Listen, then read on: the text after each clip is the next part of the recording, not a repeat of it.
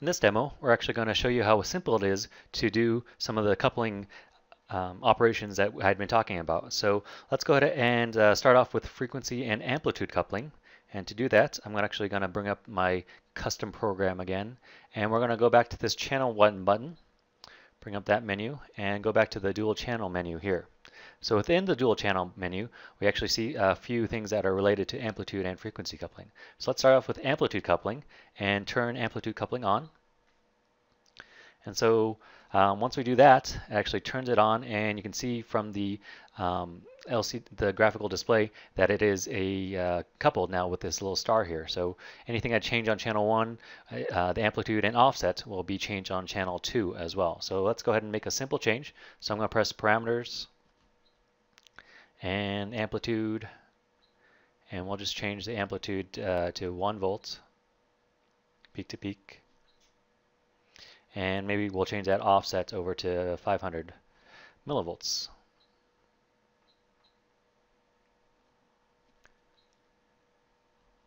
All right, so if I go over to this channel 2 menu now, what we'll see is that channel 2 is also now 1 volt peak to peak and 500 millivolts. So anything that you change on channel 1 is going to be reflected on channel 2. Something a little bit simpler for you to change dual channel on. So let's go ahead and go back to channel 1 real quick and go back to that dual channel menu. And we'll actually take a look at frequency coupling. So frequency coupling is going to give me a ratio of channel 1 to channel 2. So let's do a quick example where we change that coupling setting. So right now the frequencies will be matched, but if I actually change the frequency of channel 2 to be twice 2x, the frequency of channel 1, we'll see what happens there. And then again. So here we have a 1 kHz frequency signal on channel 1, and then on channel 2 we have a 2 kHz. So let's go ahead and make this a little bit more interesting and change the waveform from a sine wave over to a square wave. So now we have the same frequencies, but a different waveform for channel 1 and channel 2. So that's going to be really useful for you that need to mix and match waveforms, but want to have same amplitudes or frequencies. So let's go ahead and go back to BenchVue and take a look at what our waveform looks like now. So let me go ahead and, oops, I forgot to turn on the outputs. So let's do that real quick. So channel 2, output on, channel 1, output on. So now I should be able to see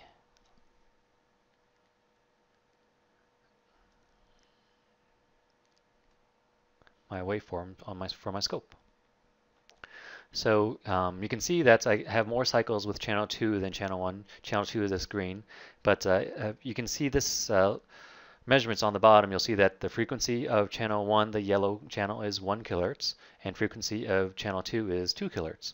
And the peak-to-peak value is virtually identical within the error value of the scope, measurement value of the scope. So it's 1.13 volts for channel 1 and 1.14 volts for channel 2, square wave and the sine wave. So just that easily, I was able to make changes from channel 1 and channel 2 and have them coupled together.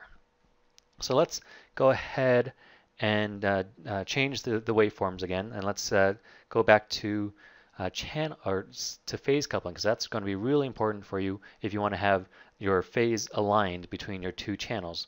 So in order to do that, let's go back to my program, and I'm going to turn off channel coupling actually for frequency and amplitude. Done there. And on channel 2, I'm going to change that waveform back to a sine wave, just so we can see that to the phase relationship a little bit better, and change the parameters, the frequency parameter back to 1 kHz just to match channel 1. 1 kHz. And if we go back to BenchVue and make a measurement, let's see, resume.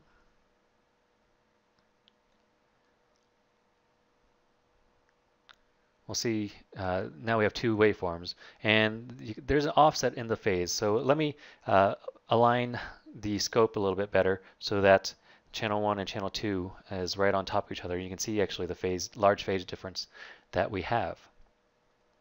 So this large phase difference is because channel 1 and channel 2 start independently. So whenever I press the on button, that's going to start off those waveforms, and you're not going to be able to align those very easily between channel 1 and channel 2. So here, the phase difference is very obvious. So in order to just change that phase to start off the same, all I'm going to do is go back to this parameters button, parameters, and go to the phase menu. And there's this button called sync internal. That's all it takes to align your phases. So let's go ahead and start that up again and take a look at our new waveforms. Here we go. Did nothing else, press that sync internal button, and now our phases are fairly well aligned. All right, so let's go back to our agenda and see what else is in this demo. So we're going to talk about channel tracking. So if you do want to have the identical same waveform on channel 2 and channel 1, we can do that very easily with a Trueform generator as well. So let's go ahead and just go back to this channel 1 button and dual channel. And I can actually go back to this tracking button, which we used earlier to create that differential signal, but you can create an identical signal, and that will then create the same signal between channel 1 and channel 2. So channel 2, if I go to the channel 2 menu, it's going to only allow you to turn the output on and off. And on channel 1, we have a little bit more of those parameters that we can change. So now channel 1 and channel 2 are going to be exactly the same, phase aligned, amplitude aligned, frequency aligned, and you'll have the same outputs on channel 1 and channel 2. Just another easy feature of Trueform generators.